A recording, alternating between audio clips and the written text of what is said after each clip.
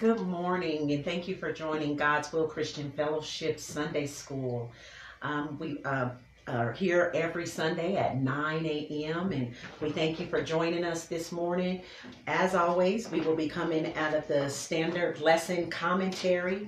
We're coming out of the standard lesson commentary, and let's go ahead and start with prayer. Amen. Amen. Oh, most gracious and heavenly Father, it's once again that we come before you. First of all, Lord God, we just want to thank you. Thank you for who you are in our lives individually and collectively. Lord God, we just ask that you forgive us of all our sins that we've committed knowingly and unknowingly. Lord God, we just ask that you just bless this word today, Lord God. Give to me what you would have your people to hear, Lord God. Heavenly Father, just continue to use me as a vessel, Lord God. And I'll be so mindful and so grateful to give you all the honor and all the glory. In Jesus' name we pray. Amen. Amen. Thank you for joining us this morning. What a beautiful day it is. Today's lesson is called Abiding Love. Amen. And we'll be coming from John 15, verses 4 through 17. Amen. And so let us get started. Amen. Verse 4. John 15 again, verses 4 through 17. Verse 4. Remain in me as I also remain in you. No branch can bear fruit by itself. It must remain in the vine. Neither can you bear fruit unless you remain in me. I am the vine. You are the branches. If you remain in me and I in you, you will bear much fruit. Apart from me, you can do nothing. If you do not remain in me, you are like a branch that is thrown away and withers. Such branches are picked up, thrown into the fire, and burned. If you remain in me, and my words remain in you, ask whatever you wish, and it will be done for you. This is my Father's glory, that you bear much fruit, showing yourselves to be my disciples. As the Father has loved me, so have I loved you. Now remain in my love.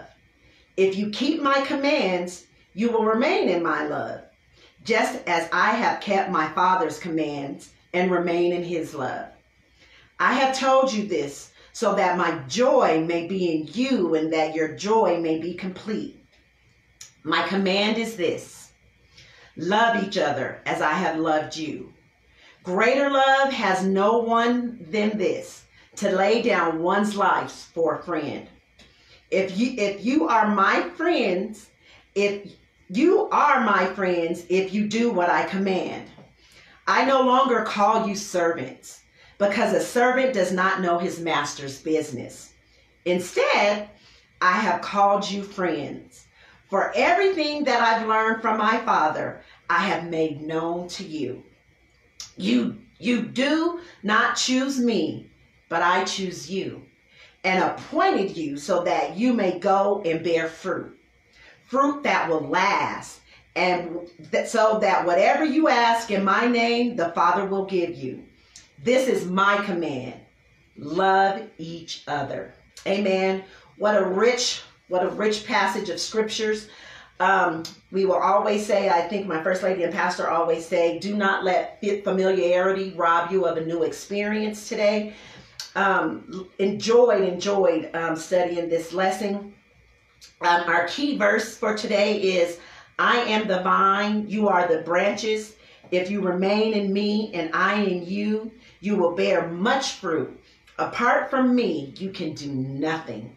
John 15, verse 5.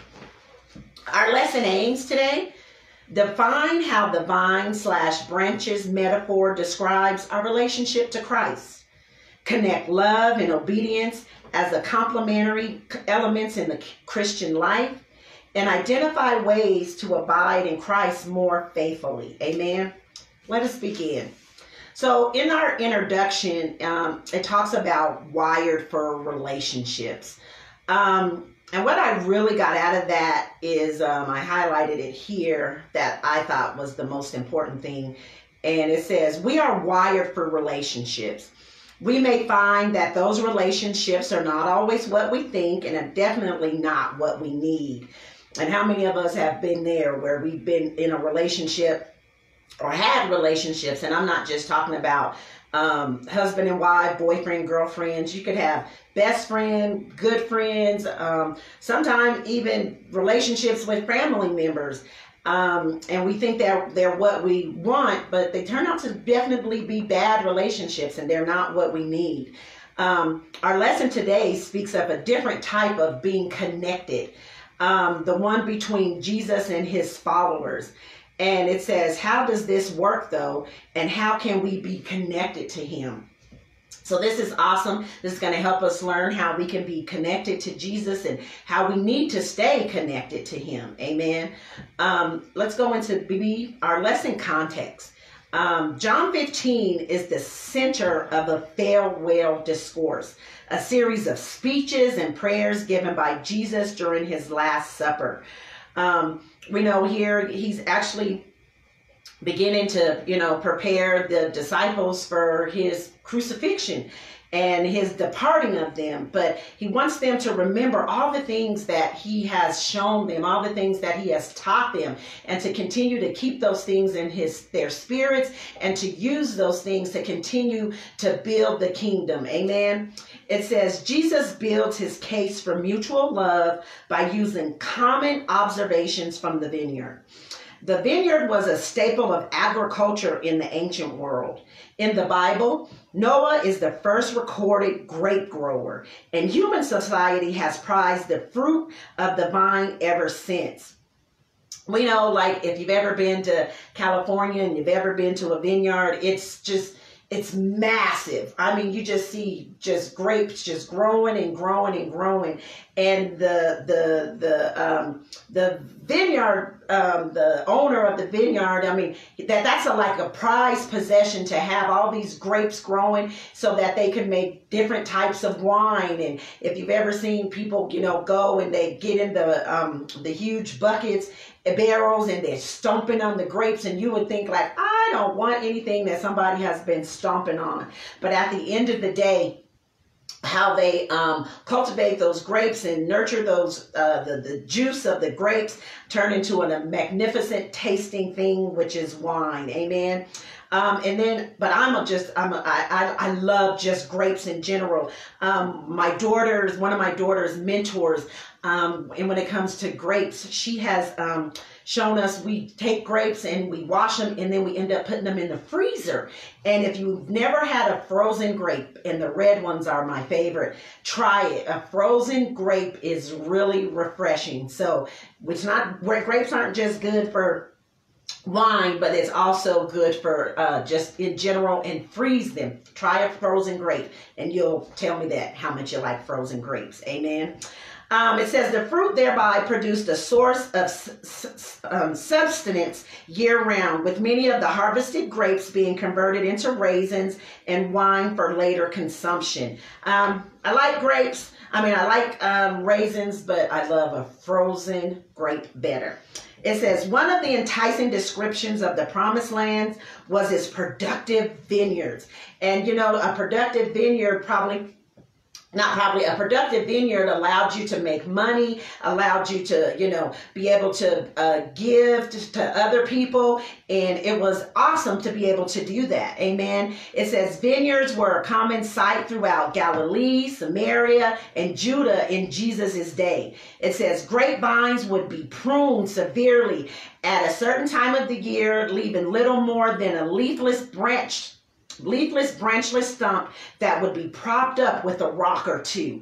All the old branches would be cut off and carried away, providing valuable fuel for the home's fire. So not only was the vineyard substance for food and for whatever, and wine or whatever else they were going to make, but after the pruning process and getting everything taken off, then the branches were used to have fire and fuel and to heat the homes. Amen. And it says after new branches had grown, a second pruning would occur, to remove the smaller branches. This would allow the larger branches to produce bigger clusters of larger grapes. Such pruning was a part of cultivating the vines. Amen. And if you've ever seen that happening, you see how they prune off the smaller branches so that the bigger branches could produce bigger grapes. So sometimes when you go to the supermarket, you see that there's small grapes, you see that there's big grapes. And I love when I can get some of the big grapes. Amen.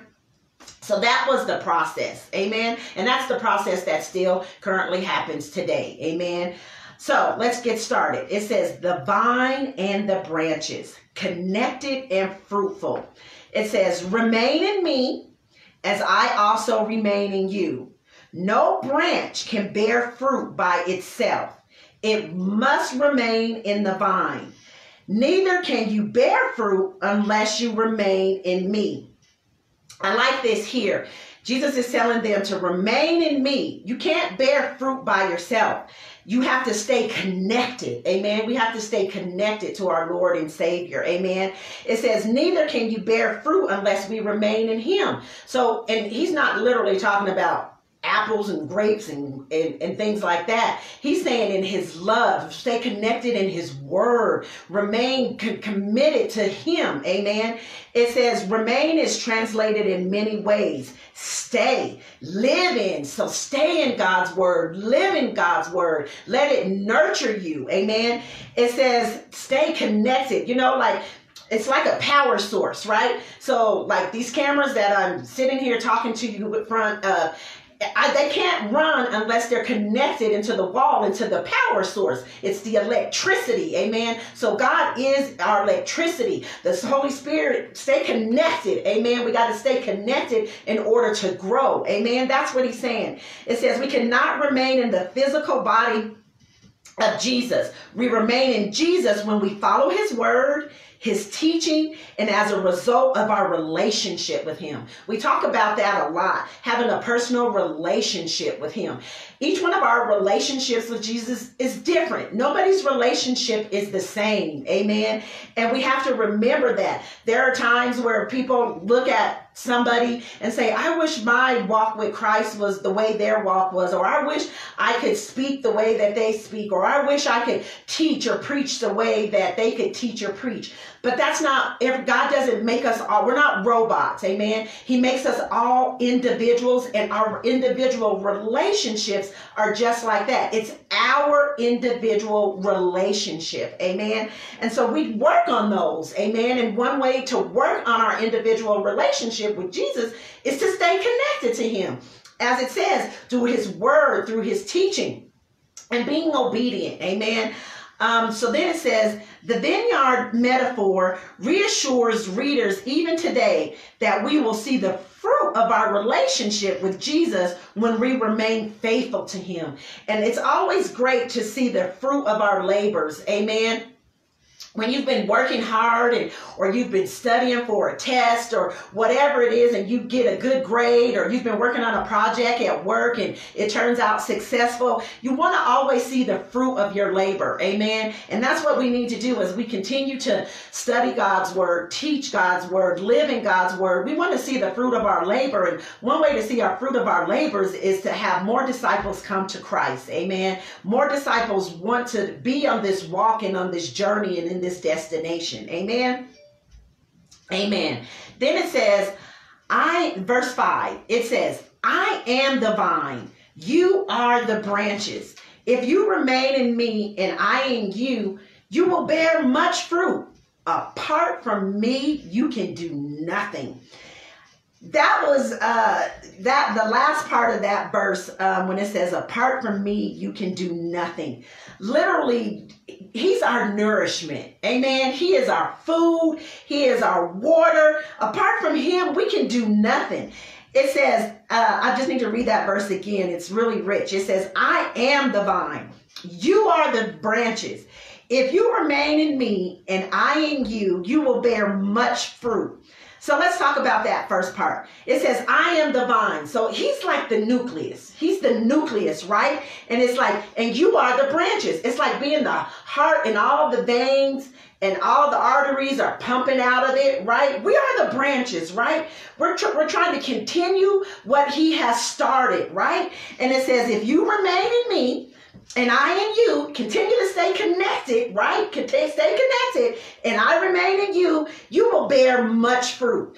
I mean, how could you not bear much fruit staying connected to the source, staying connected to Jesus? And it says, but apart from me, you are nothing.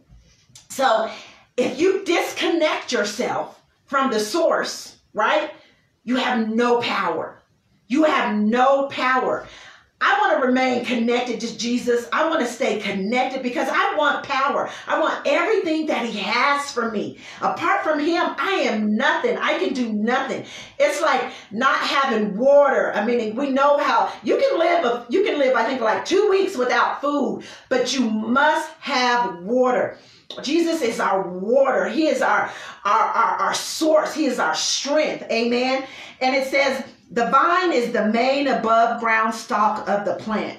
Each grape plant will have one vine, but many branches splitting off from it. Amen. It says the vine is the source of water and nutrients that come from the roots to nourish the branches and fruit. Yes, continue to nourish me, God. Continue to fill me. Amen. As long as I'm staying connected, I will continue to be nourished. I will continue to have fruit. I will be able to, give to others what I'm receiving from the source. Amen. It says the branches need to stay connected to the vine if they are to live. We've got to stay connected to the vine if we want to live, not just physically, but definitely spiritually. We have to stay connected. Amen. And we always want to grow spiritually. We don't want to get in a place and stay content. Amen. You don't just want to be content like, oh, I've grown this much and that's good enough for me. No, we always want to continue to be resourceful and branching out and have a bigger part on this spiritual journey. Amen. And it says, in the same way, the disciples, which are us, because that's what God has called us to be. God has called us to be disciples. So he's speaking to us. Not only is he literally speaking to his disciples, but he's also speaking to us. His word is always speaking to us because we are disciples for Christ. Amen. It says, in the same way, the disciples will be ultimately connected to Jesus for life-giving spiritual nourishment and leadership. If this relationship is strong, the natural result will be the production of fruit. We always want to give out good fruit. Good fruit is love, is hope, is long suffering. It's all those things that we talk about in Galatians. Is it Galatians 5, 22 and 23? I think that's it. That's either Galatians 5 or Galatians 6. I'm sorry, I can't remember which one it is. But it's 22 and 23 about bearing good fruit. Amen. So then the next thing we have here is our commentator wrote a little thing about being grounded in prayer. He's talking about taking a job for an organization that had many challenges. And he realized that every day he would become tired and exhausted. But on some days he wasn't tired and exhausted by the end of the week. And so he said, however, what he noticed was that the weeks that he experienced the most fatigue were those weeks where he sacrificed spending time with God. How many of us have been there where your week gets so busy that you forsake spending the normal hours or the normal minutes that you spend with God, and you feel like, you know what, this week was just exhausting because you forgot to stay connected to your source. And God is our source. And if we continue to stay connected, he will give us everything that we need. Amen.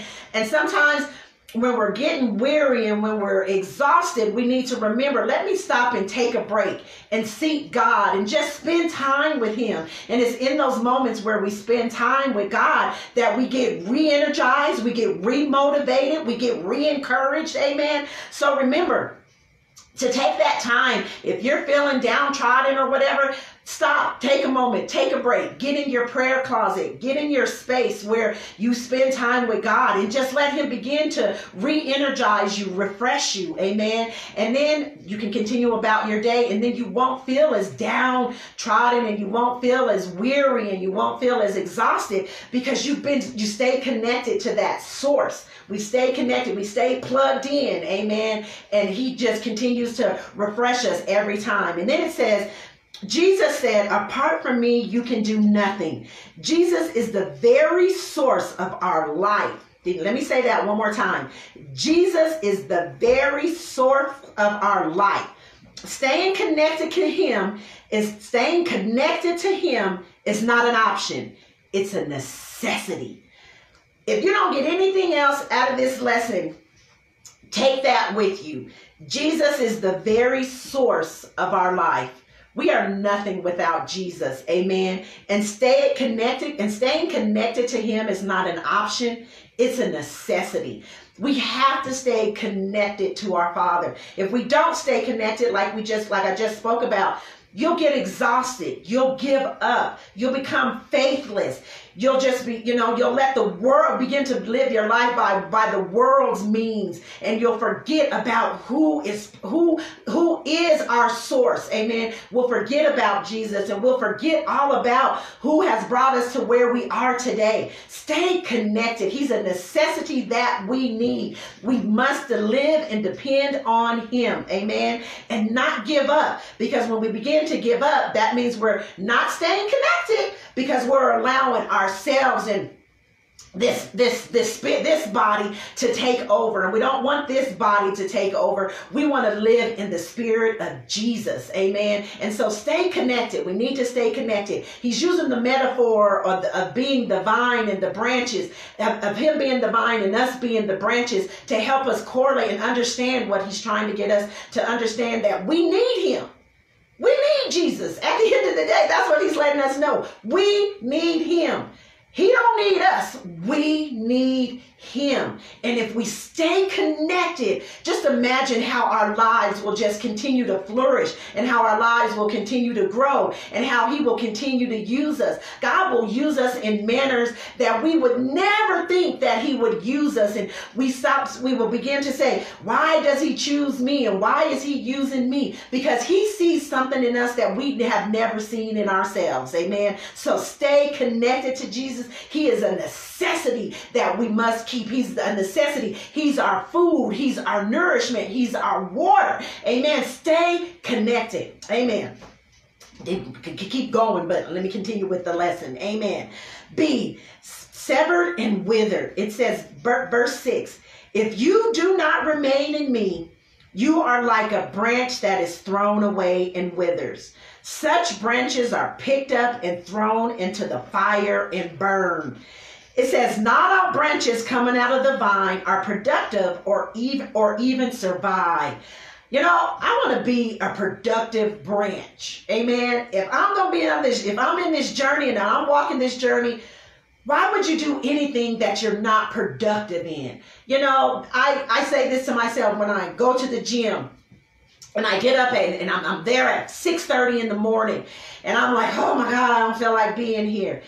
If I took the time to get up and be there at 6:30 in the morning, I need to make this workout productive.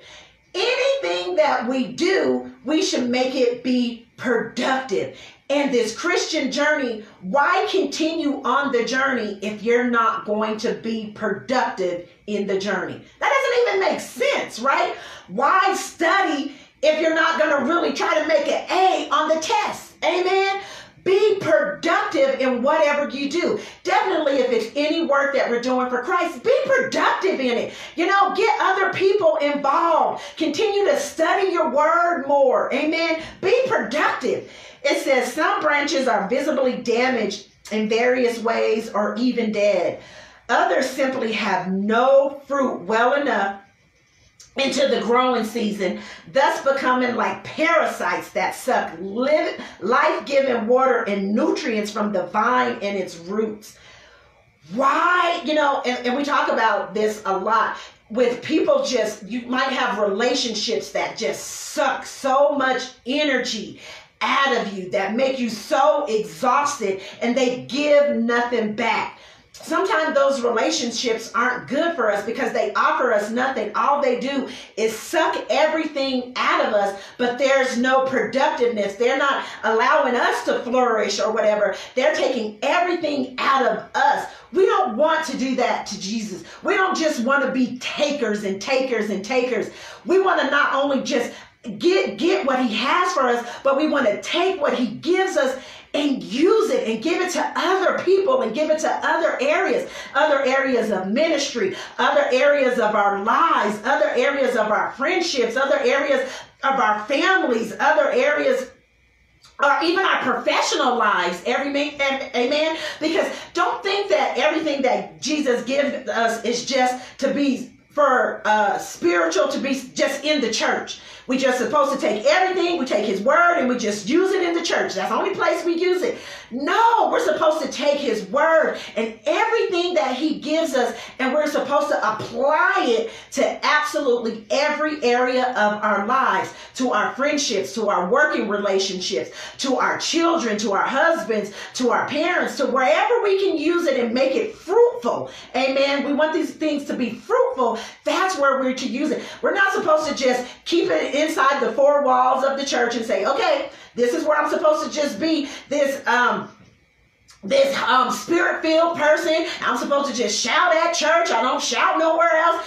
Child, there's times I'll be shouting at home, in the closet, in my shower, sitting at my desk at home, because, you know, pretty much everybody's working from home now. Wherever it is. I used to be at work. I used to have a stand-up desk, and I would listen to my spiritual music, and I'd be singing and dancing and shouting, and people would look, and they'd be like, oh, she's listening to her gospel music. We're supposed to use everything, all our resources that God gives us in every area of our lives. Amen. Don't just be a parasite and suck everything and keep it to yourself. Use it and flourish it. Flourish it. Amen. It says, some branches are removed from the vine to allow the remaining branches more room to flourish.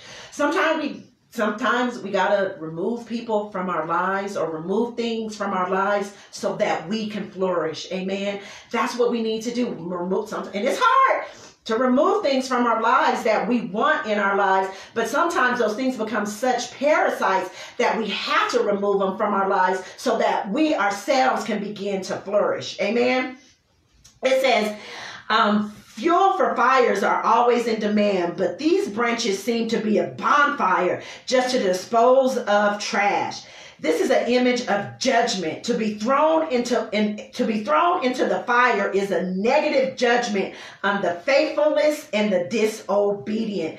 And that's what we don't want to be. We don't want to be faithless, and we don't want to be disobedient. Amen. We don't want to be branches that are used for fire, for fuel for fire. Amen. We want to be branches that are fueled because we're having the fruit from the Holy Spirit to have us out there just totally gaining access to people that need us. Amen. That need the word of God. You know, we can never have too much word of God. You know, you can get it from reading the word yourself. You can get it from going to different conferences or reading different books and literatures and church or whatever. But we always constantly want to be seeking God's will for our life. And one way to do that is staying connected. He is the source. If we stay connected to him, we can't go wrong. Amen. Stay connected. Amen. Verse 7, it says, if you remain in me and my words remain in you, ask whatever you wish and it will be done for you. We've talked about this. I mean, we've heard this verse before, and we've heard it many times in the Bible, where if you remain in me and my words remain in you, ask whatever you wish. That just absolutely doesn't mean everything that I go to God in prayer, I'm going to get. Everything that I ask from God in prayer does not mean that I'm going to forget. It's not like a genie lamp and you rub it 3 times and all your wishes come true. Anything that we ask God, we should know it should be already according to his will, and we would ask ask it in his will because we know what God's will is for our lives. So that's what that means. Ask whatever you wish and it will be done for you. But it has to be according to God's will. Not my will, but God's will. Amen. It says, this means to have our ways of thinking and ways of acting guided by the teachings of Jesus. To live in Christ is to live with his commands and teaching as our chief influence. Amen. God is our chief influence. Anything that we do, we should be doing it because we know that it makes God look good. We don't do stuff to make ourselves look good. And anything that he does for us, we should always give all honor and glory to him. Amen. Anything that we do is for him. We don't go around teaching and preaching for our self-worth. We do it to bring others into the community and into the kingdom for God's worth. We want to bring more disciples. That's what he called us to do. Bring more disciples into this following. Amen. So that there will be more people saved. Amen. That's what we want. We want people to be saved. We want not only for them to be saved, but then as they become saved, to walk the walk, to talk the talk, to live this life. Amen. And then to go out and get more disciples. Amen. It says, understanding this helps us to know what Jesus meant when he promised that we can ask whatever we wish and expect it will be done, or referenced into prayer. It says, asking for good things may go against God's will and thus may not be given to us. Sometimes we pray for things that God it's not in his will, and they're not going to be given to us. And I know, trust me, I know that's a hard pill to swallow because I have been there, and sometimes I feel like I'm still there, that I have asked for things and it just doesn't happen. Obviously, it's just not God's will. But that means, I always say, if a no from God means that he has something even better for me than I can't even imagine. Amen. So a no means he has something better for us than we can absolutely imagine. Amen.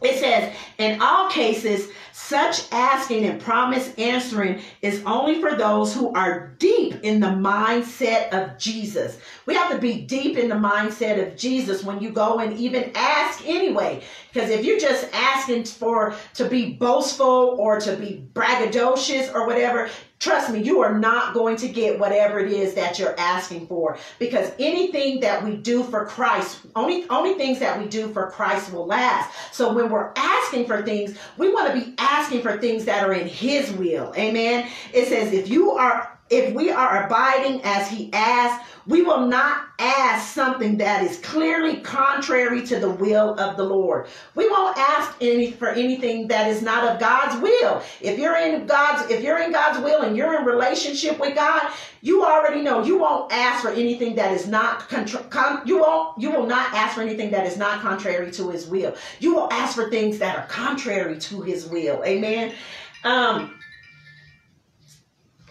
Amen. So verse 8, it says, this is my Father's glory, that you bear much fruit, showing yourselves to be my disciples. Amen.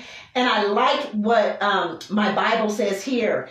It says, many people try to do good, be honest, and do whatever is right. But Jesus says the only way to live a truly good life is to stay close to him. We got to stay close. Once again, that's real. He's our source. We stay connected to that power. So he's like, here's the power. We are the plug. Stay connected to him. It says, like a branch attached to the vine. Apart from him, our efforts are unfruitful. Apart from Jesus, our efforts are unfruitful. He says, showing yourselves to be my disciples, showing ourselves that we're listening to what his word is telling us to do. It says, Jesus summed this up in 3 ways. First, this faithful remaining and resulting obedience brings glory to our Father. We always want to bring glory to the Father. Amen. It says our actions reflect on our Lord. Faithful, gracious actions bring God glory. Faithful, gracious actions bring God glory. Amen. It says second, faithful remaining will bear much fruit. This must be evidence of a godly life. We want to walk a godly life. Amen. And we will bear much fruit if we do that.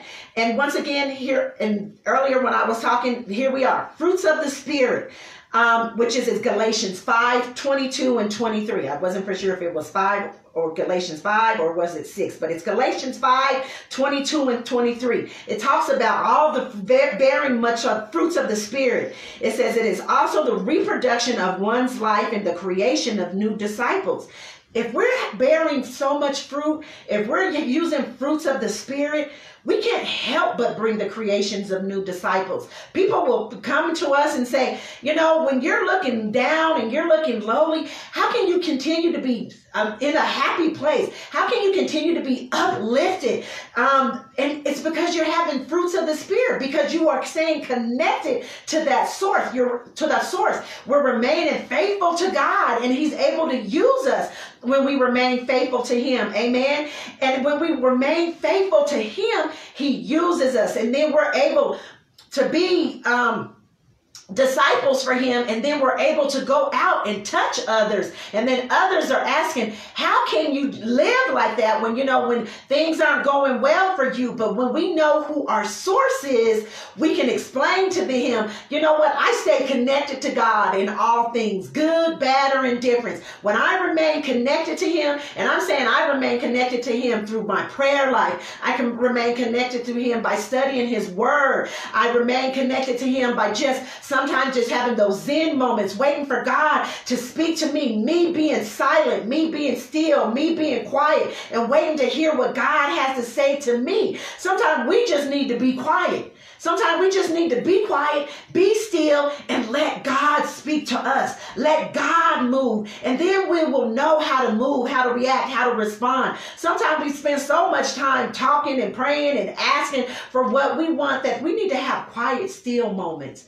Take that quiet, still time and see what God would have us to do. See how God would talk to us and what God wants us to do. So remember, remaining connected also means sometimes being quiet and being still. We're still connected to that source, but sometimes we just need to remove ourselves and let God do the work and use us. And it's in those quiet times and in those quiet moments that we can hear from Him more clearly, because we're quiet, we're still, and those are the greatest moments that we can begin to see what God would have us to do, how God would have us to reach out and gain more disciples. Amen. Amen.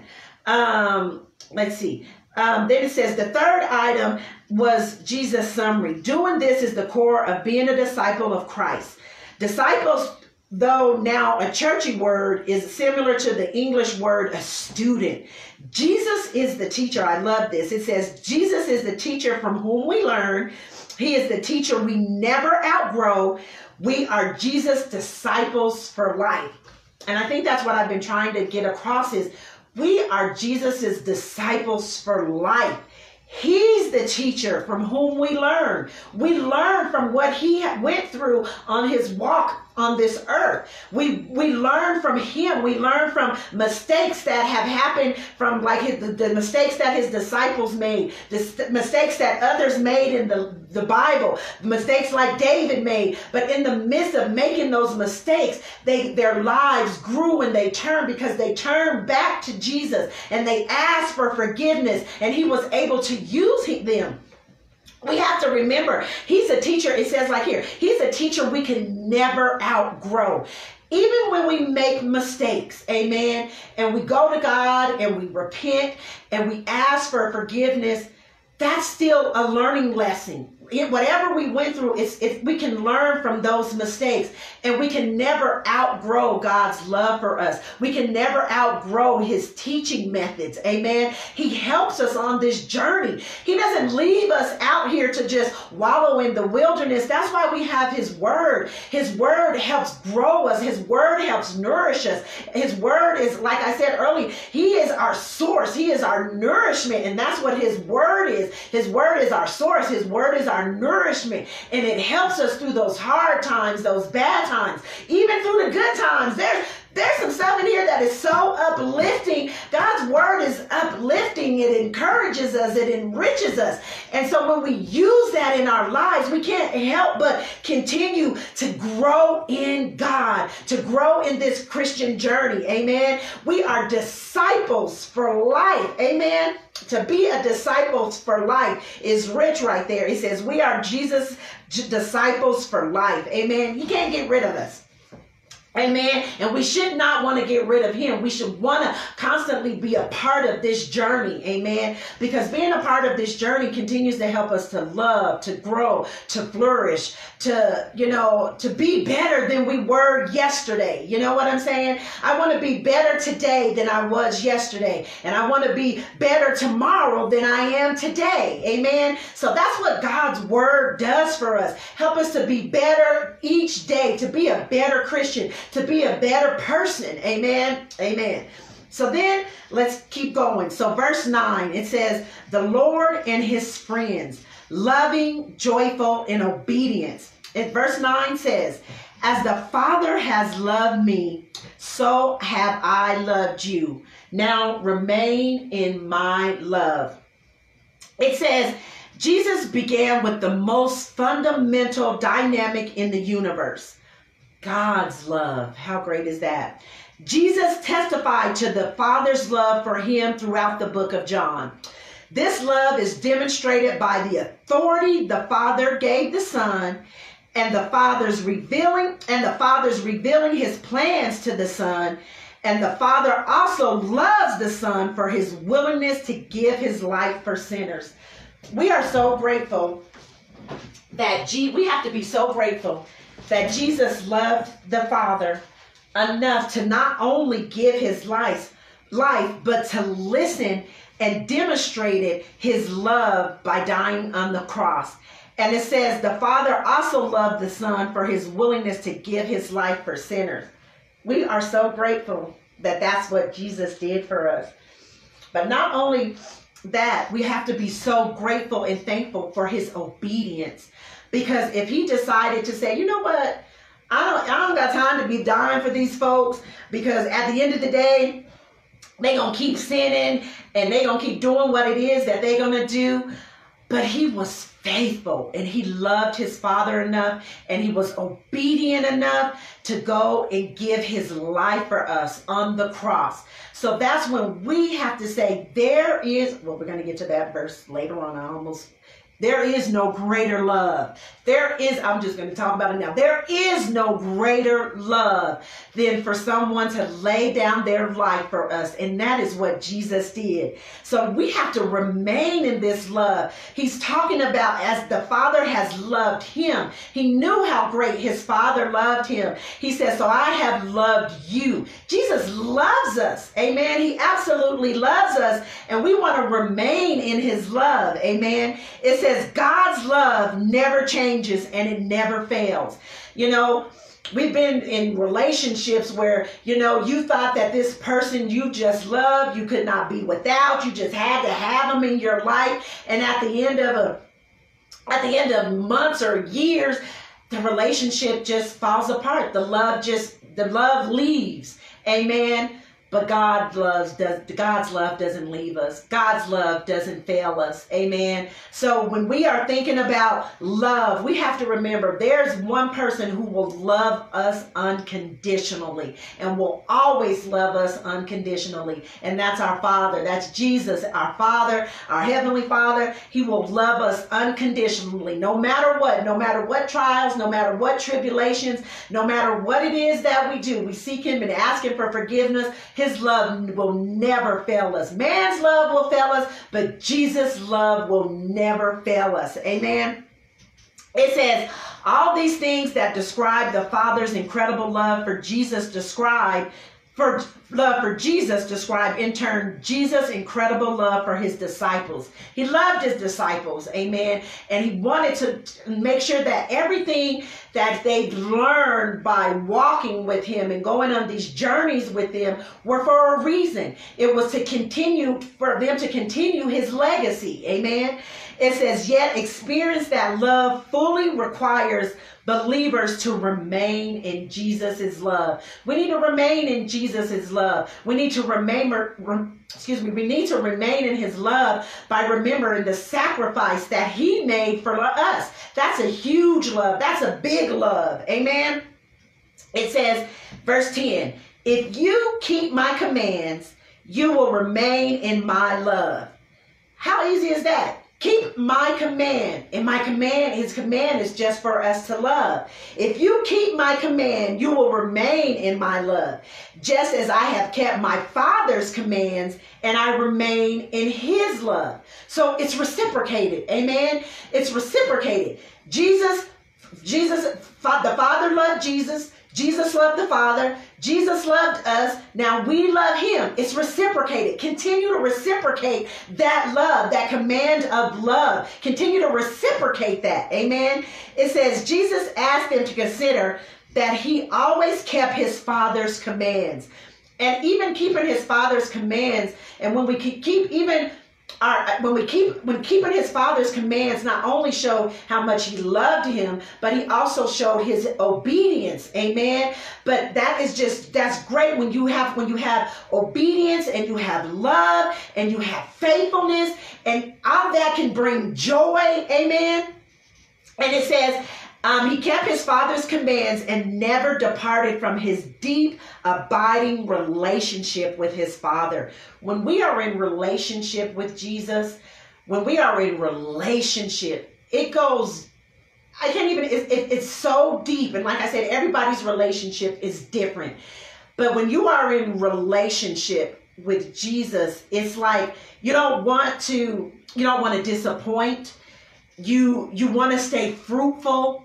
You want to stay obedient. You want to stay in his will. Being in relationship with God, like when you think about what is your relationship with him? And when you're in relationship with him, sometimes it can bring you to tears, because it's like, it's something you can't explain. It's something it's an experience that only you can it's your relationship.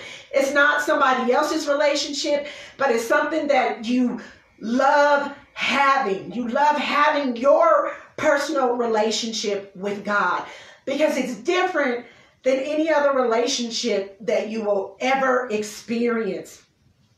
And the thing about having that personal relationship with him, it makes you want to do better. It makes you want people to understand this love relationship that you have with your heavenly Father. I can't even explain it, but there's nothing like having a relationship with God. That's all I can say. There's nothing like it. It's hard to put into words, because it's my own relationship, and I treasure it, I nourish it, and I appreciate it. And he's just my all, and I thank him. I don't know. Anyway, let's continue. It says, yet experience that love fully requires believers to remain in Jesus' love. Amen. So just remaining in his love is just huge. Amen. That's all I don't know. I can't even put it into words. So let's go to verse 10. It says, if you keep my commands, you will remain in my love, as I have kept my Father's commands and remain in his love. I think that's what I just read that. It says, Jesus asked them to consider that he always kept his Father's commands and never departed from his deep, abiding relationship with his Father. Sorry, I just did verse 10 again. It says we should remember that our relationship with God, there is not a progression from command keeping to being loved. We are not loved because we are obedient. We are loved because we are God's creatures. We cannot earn God's love. The relationship begins with the internal love of the Father's love for us, just as the Father's love for his Son has no beginning or no end.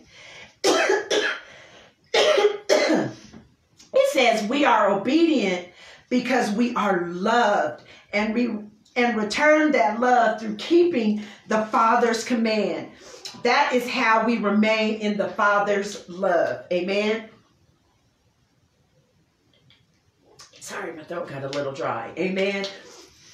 So that is rich right there, that this is how we remain in the Father's love. It says we are obedient because we love him, and we return that love through keeping his commands. Amen. Let me hurry. And then it says, verse 11, I have told you this so that my joy may be in you and that your joy may be complete. I love how my Bible, the commentary in my Bible, it says, when things are going well, we are elated, we are excited, we're overjoyed. It says when hardship comes, we sink into depression. But true joy transcends these waves of circumstances.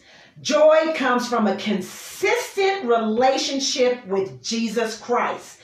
It says when our lives are intertwined with his, he will help us walk through adversity without sinking into debilitating lows, and manage prosperity without moving into the deceptive highs. The joy of living with Jesus Christ daily keeps us level-headed, no matter how high or low our circumstances are. That's what real joy is.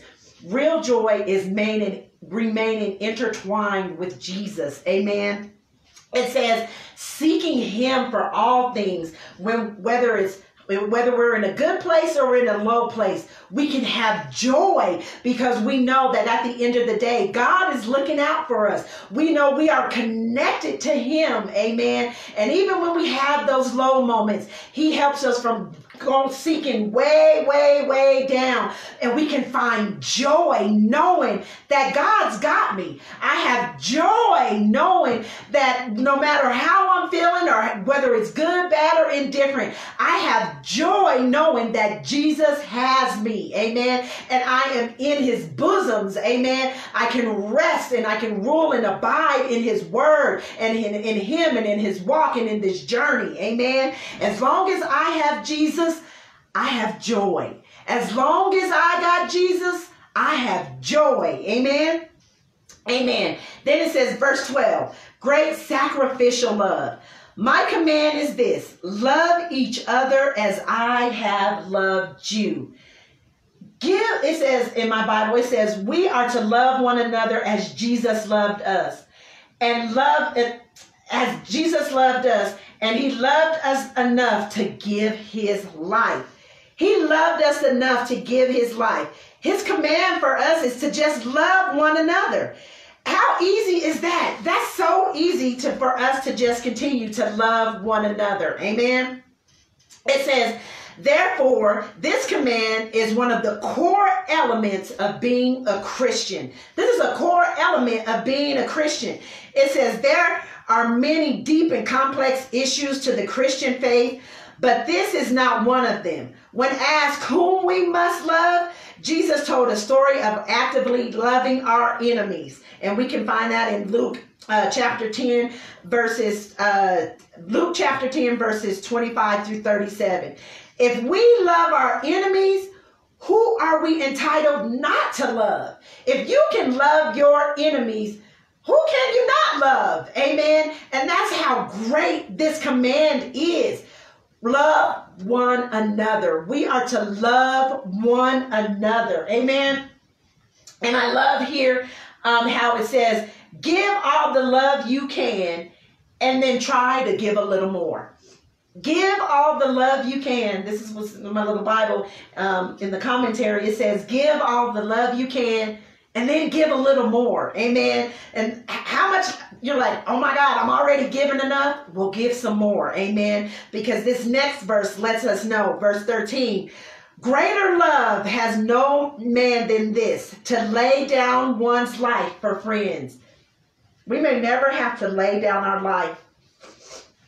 We may never have to lay down our life for anyone. Amen.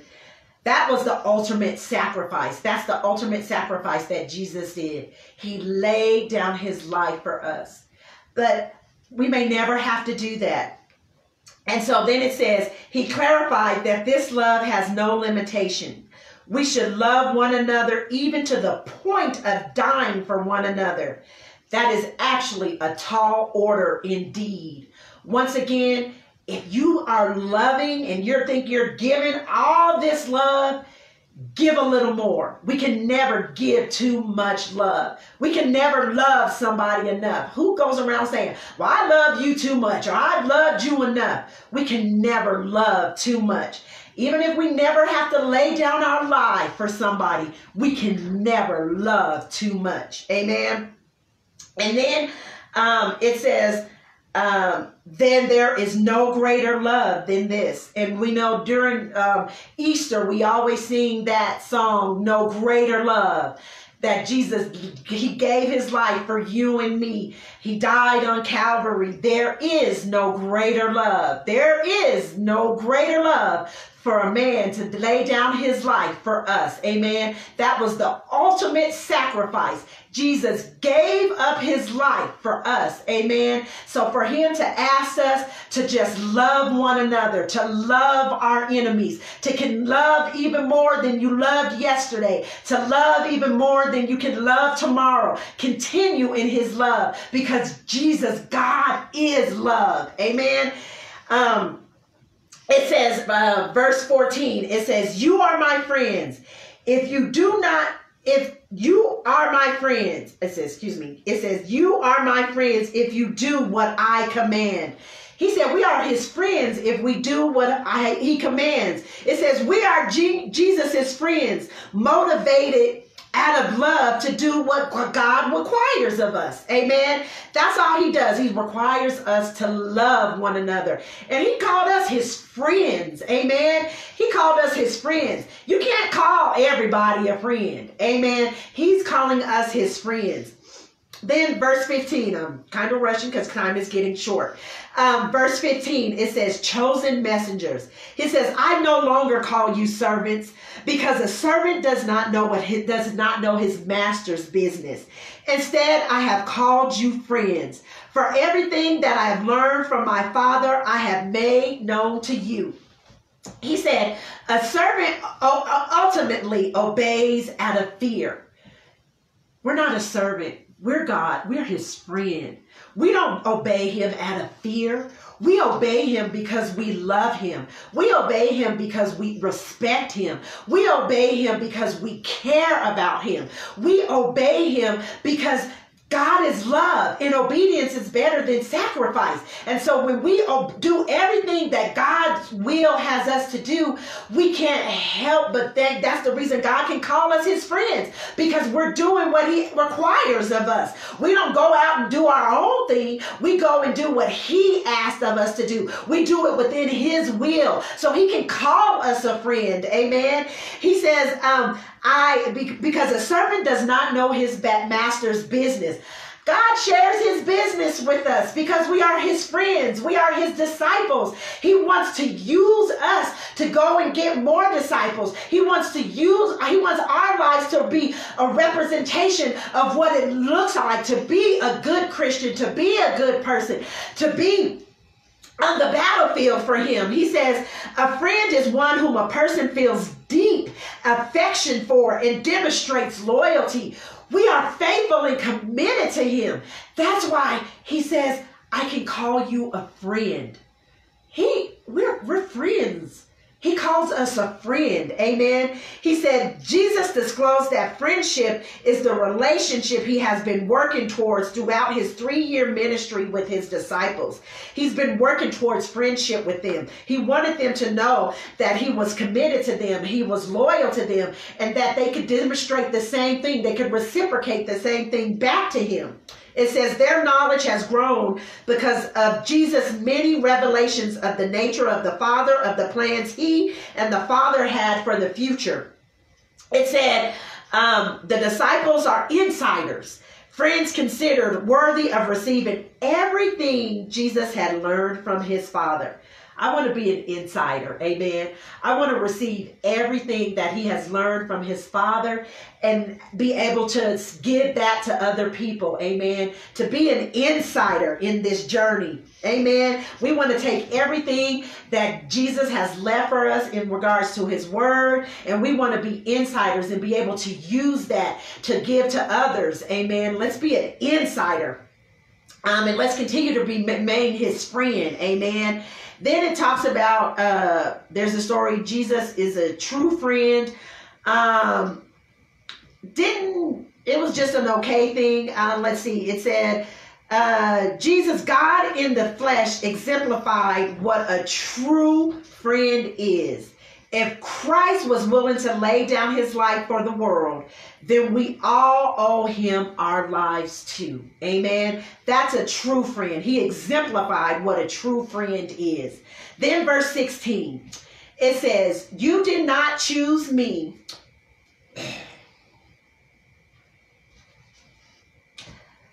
but I choose you and appointed you so that you might go and bear fruit.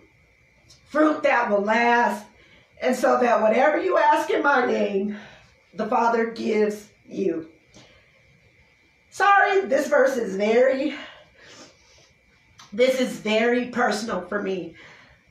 Because when I was praying and trying to see what God would have me to do, and if I was supposed to be more than just a teacher, but God called me to be more than that, this was one of the things he said to me outside of other scriptures that he gave me to confirm my calling.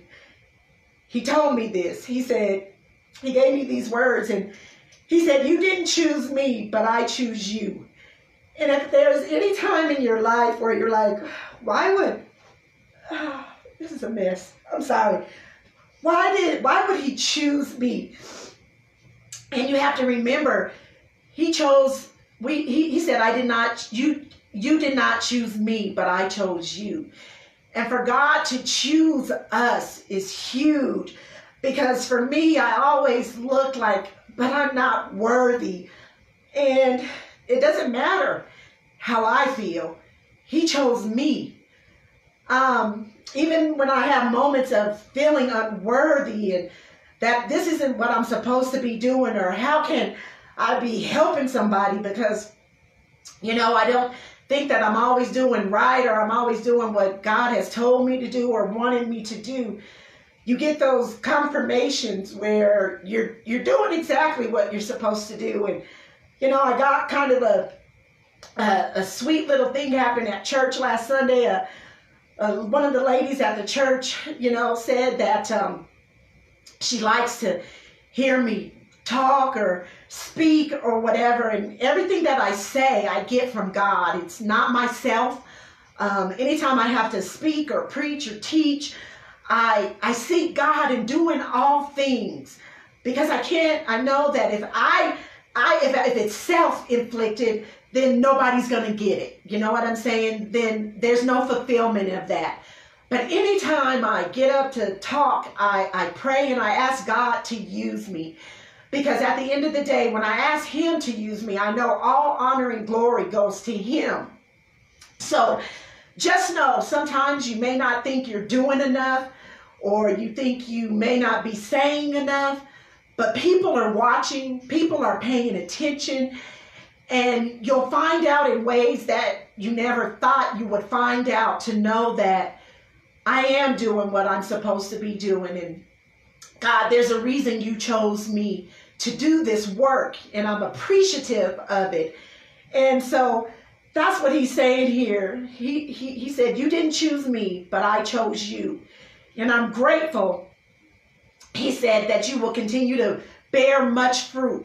And sometimes we don't think that the fruit we bear is, Christian fruit. And sometimes we do. We get sidetracked or whatever it is, and our fruit isn't a representation of God. But just know that God creates in us a clean heart, and he will renew within us a right spirit. Amen. And he will wash away all those things if we ask for forgiveness, and if that's what we want. Amen. So that we can continue to bear much fruit. Amen. Because that's what we want to bear. We want our lives to be a representation of the fruit that we bear. And that fruit is all the fruit that Jesus Christ requires us to bear.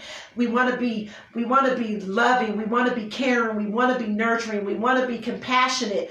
We want to be friendly. We want to just continue to just walk in the walk and talk the talk that he has given us. Amen.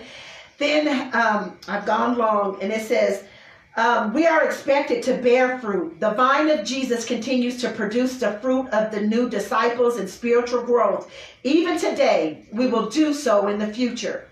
Though this requires effort on our part, it says everything we need for our work comes from Jesus, not from our own power. Amen. We need to remember that.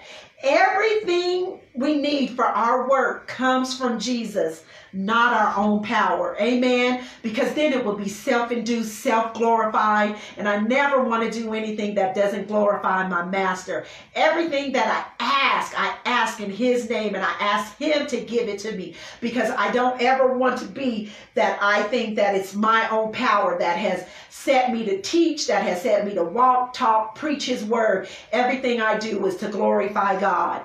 And then verse 17, it says, this is my command, love each other. If we do nothing else, we can love each other. Amen.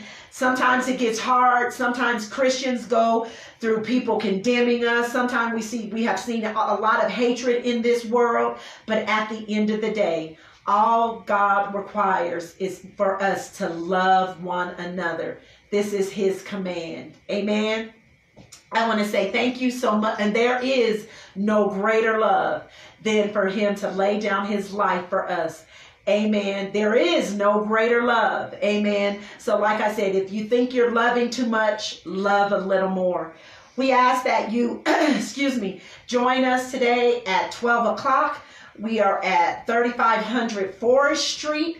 And we ask that you join us in service today. And once again, I thank you for sharing in this Sunday school lesson with me. And we ask that you just continue to be with us on every Sunday as we continue to have Sunday school at 9 o'clock. And we have church services at noon. Thank you. God bless and have a wonderful day.